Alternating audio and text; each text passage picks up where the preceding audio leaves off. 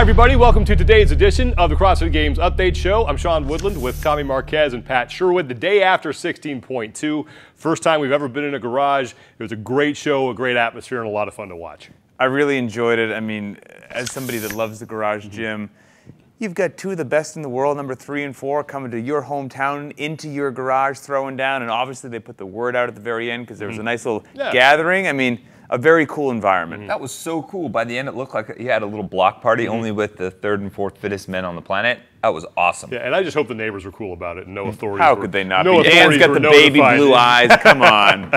It was Dan Bailey versus Björgvin Karl Guðmundsson last night in a garage in Candler, North Carolina. Both men came out of the gates looking pretty good. Dan Bailey opened up a little bit of a lead, but it was Dan Bailey who went on to get the victory. He finished the workout in 19 minutes, 49 seconds, got through all 7 cleans at 3:15. Björgvin Guðmundsson was just 2 reps back, but afterwards it was determined that Dan Bailey only did 8 of the 9 squat cleans at 275 pounds. On the game site, there was a statement that was put out. I'll read that for you now. Dan Bailey completed only 8 of the 9 required squat cleans at 275 pounds. He and his appointed judge both miscounted the score in the 4th round before Dan went on to complete the remaining reps at 1949. Because of the judging error, Dan's score has been withheld from the leaderboard at his request. Now, we don't know if there's going to be a penalty, if they're just going to dock him 1 rep and then say he got 429. We don't know what the result of that is yet, but that does not take away from the fact that Dan Bailey put on a heck of a show last night in 16.2. It just showed that the capacity's there. He's worked his butt off. 2016 looks fabulous for him. I'm curious to see, yes, how it will shake out. Redo penalty, not sure.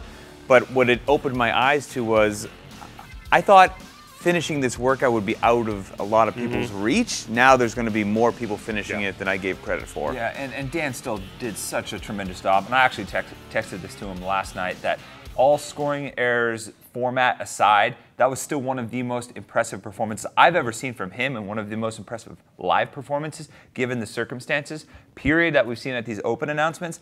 And he still did 429 reps. You know, format aside, that's still 1 more than Björgvin, and he still played to the crowd. He still felt the energy and stepped up his game. And you talk about a 20-minute workout with all of those reps for Dan to do that well. This is a new Dan Bailey that we're seeing. And when you look at Björgvin Karl Guðmundsson, what we're seeing from him is just a man who is reinforcing why he was 3rd at the CrossFit Games in 2015. I'm a Guðmundsson fan. I learned my lesson from last year. What do we know? To stand on the podium, you don't necessarily need to win anything, but you have to do everything. So this is the guy that took 1st place in Murph. Very long, very light, and now shows up on 16.2, works his way up to a 315-pound clean, is just 2 reps shy of finishing it. Keep your eye on this kid. And most impressively, the composure he showed. Dan came out to a very, very fast pace and put a pretty good distance between him and Björgvin. And Björgvin, you know what he did? He stuck to his game plan, kept his toes to bar consistent, very calm, composed face, and you know what? He still performed well. So we saw 2 of the world's best do 16.2 last night. Who are some other athletes on the men's side who are going to do well at this workout? My very easy pick, low-hanging fruit, Josh Bridges. Your overall leader after 16.1, I think he's going to do very well on 16.2, put himself in contention to maybe win the Open. My dark horse, though, Nathan Bramblett. So this kid was a rookie last year, went to the games where he took 27th, but he showed up to the games. His wife had a baby on the Sunday before. He slept just a handful of hours, had a significant foot injury, so on no sleep with an injured foot, took 27th as a rookie. You just follow him on social media, he just hang power cleaned 350 pounds, and he's now under the tutelage of 7-time Games athlete Chris Spieler. So watch Nathan. Yeah, last night on the show I mentioned Nick, your anchor, but a guy that when I went back and looked at it stood out to me, and that's Paul Tremblay. This guy is strong. If you remember the team series last year, we had the 7-rep max front squat where you had to pull the bar from the floor. He hit 370 for 7. That'll do. Just cleaning 370 is impressive, but then squatting it 6 times, this guy has some serious leg strength for those cleans, but he also has some capacity too, that he showed up, did really well in 16.1, and he has the record for the beep test, which is an on-the-minute workout of 7 pull-ups, 7 thrusters, 7 burpees, and he did that for 27 minutes. This guy's got some gas tank now, and he's got some strength. Expect him to be at the top of the leaderboard. How about the women's side? Women, I'm going to go with Lil Fish. All right. Lauren Fisher. She went to the games on a team, but in 2014 showed up as an individual, broke into the top 10, took 9th place. We didn't get to see her in 2015 return. She took 12th at regionals because she sprained her ankle on a rope climb, but she's very strong. I talked to her this morning. She's not so much worried about the toes to bar. She thinks it comes down to the squat cleans, and her best triple is 225 pounds. Wow. Final female bar is 205. I think Lauren's going to be all right. My pick is a girl that we've seen some very impressive performances from on social media lately, and that's Brooke Wells. She has a 270-pound clean. That's the biggest posted clean I've seen from any games athlete. But really, this is an opportunity for her to show some maturity as an athlete with the toes to bar and the double unders, where she can kind of manage her pace, manage her gymnastics, and show some improved skill in those areas in particular, because we know she's going to wipe through the barbell. 270. That's why it's my goal just to be a strong female CrossFitter. I have no problem with that. Amen to that. You know, I'm I'm absolutely proud of that. Well, Dan Bailey and Björgvin Karl Guðmundsson weren't the only two people going head-to-head last night. We had round 2 of Roe versus Boz.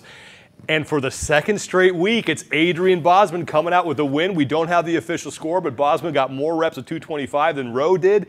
And when this workout was first announced, I thought, okay, Roe has a chance to even it up. But man, Bozman is just relentless.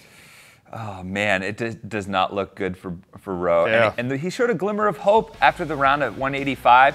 He finished the 13 cleans there ahead of Adrian and got back to the bar. But when the camera moved over to the side, you saw Roe just doing these sloppy singles on toes to bar, and you kind of knew he was done. And even this morning, a picture that was posted by one of our friends on social media of the crew in the Atlanta airport, and Roe is laying on the floor, passed out the joints. in the Clean living. in the clothes that he wore the night before for the workout. He's in a tough spot right now. Bozman is playing fired up ball right now. He knows he's got Rory against the ropes. I think he can take advantage of that. Like I said, I don't know if he'll sweep everything, but he's setting himself up very well. Roe better be praying to the 16.3 gods that something good comes his way, because he needs it. Well, that's going to do it for us for today. Remember, if you want some tips on how to do better at 16.2, if you're scaled or if you're doing it RX, go to the game site. We have some tips from Nicole Carroll, our Director of Training and Certification, and Leah Pulaski, one of our Level 1 trainers out there for the scale division. So you want to check those out. For Tommy Marquez and Pat Sherwood, I'm Sean Woodland. Good luck with 16.2.